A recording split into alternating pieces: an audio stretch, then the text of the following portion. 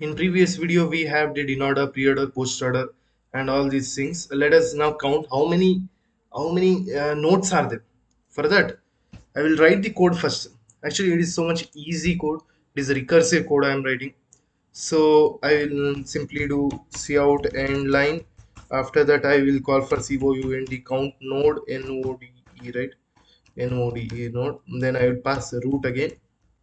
So this should return me the number of number of node we have. That is why I have taken the cout. Now I am going to come for the function. Then I should return int. Then count count node is count node. I think the name is same. Okay. After that I will take this as a p. Then I will come here. After that, see what I do. I will do if p isn't equal to null, right? P isn't equal to null. Go inside int. I will take like some variable like int r and l for left child and right child in order to count for left and right child.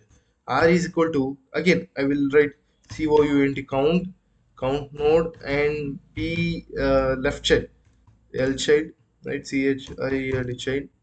Then L is equal to count count node, this time p right child. Sorry, I should be okay. R child child. Then like let me change the variables because it will be more appropriate if I write like this. Then return RUT, you return what you return? You return me L plus R plus 1. Let me explain how it works. This is how you will do, right? So after that, see, you should return 0. After that you should return 0. The reason why I say you should return 0 is I will explain you in the code, right? I will explain you here that by taking an example like the previous example I'm going to take, that is 10 was year and the 5 was year, then 20 was year, then again now 5 was I think 2 was here, then 7 was here, then we had 15 here, then 25.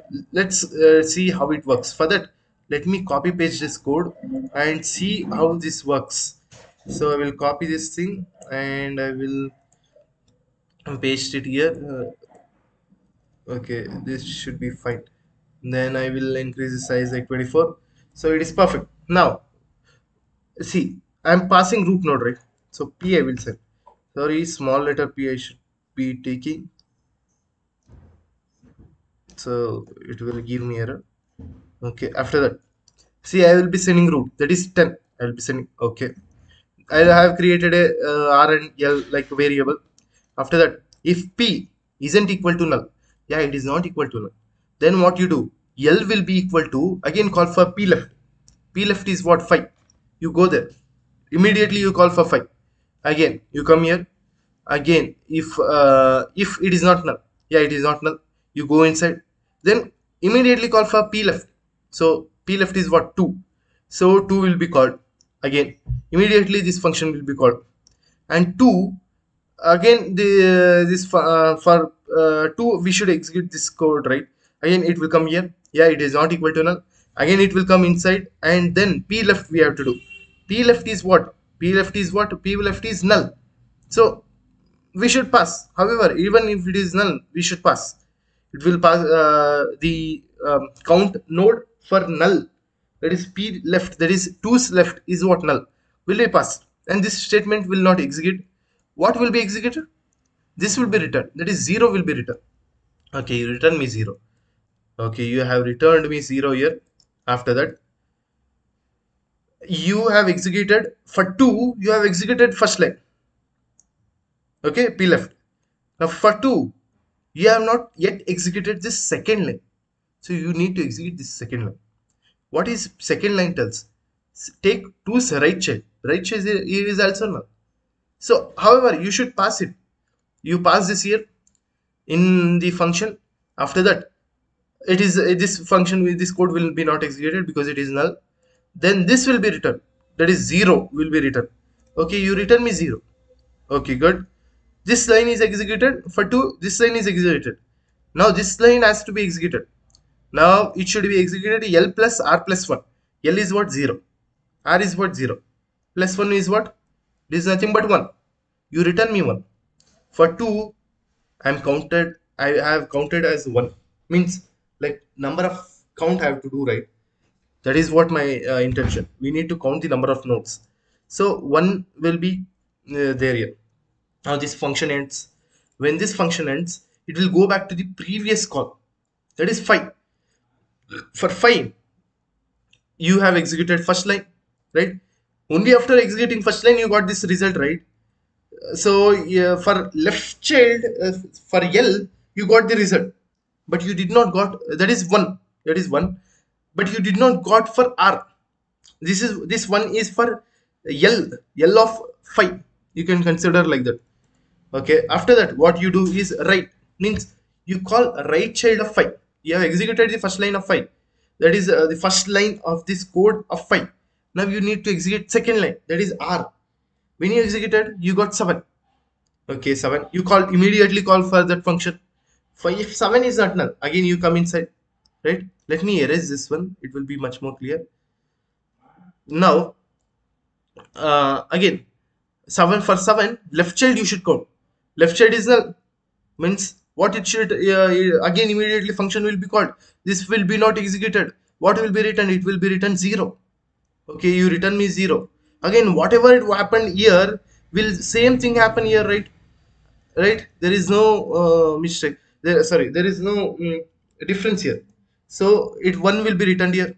So for 5 you have executed first line, second line you have executed. Now you have to execute third line, that is L plus R plus 1. L is what? 1.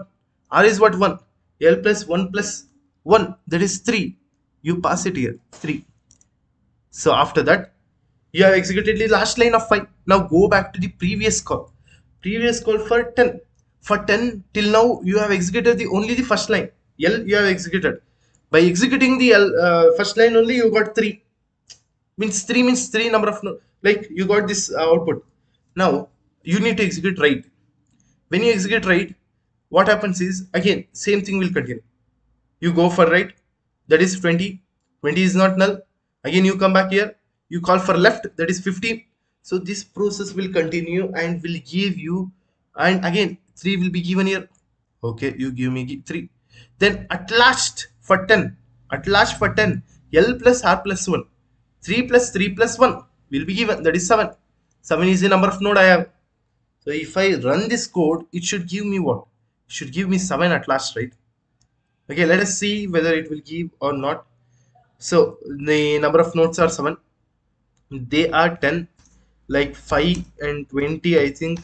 After that we have created, I think, 2, then 7, 15 and 25. Okay, so 7 we are getting. So this is how the count will work. But now my goal is what? My goal is to count the, see, is whatever you understood till now, the tree will holds good for next what I am saying. The next thing what I am saying is I have to count. What I have to count? I have to count the leaf node. Means I have to count, you know what? I will count only these things. Like I have to count last 4, that is leaf node, the node which has no child, right? That is what I have to count. I have to count those nodes. For that what I will do means in this example I should get 4. For that what I do is I will change a small modification I will do here.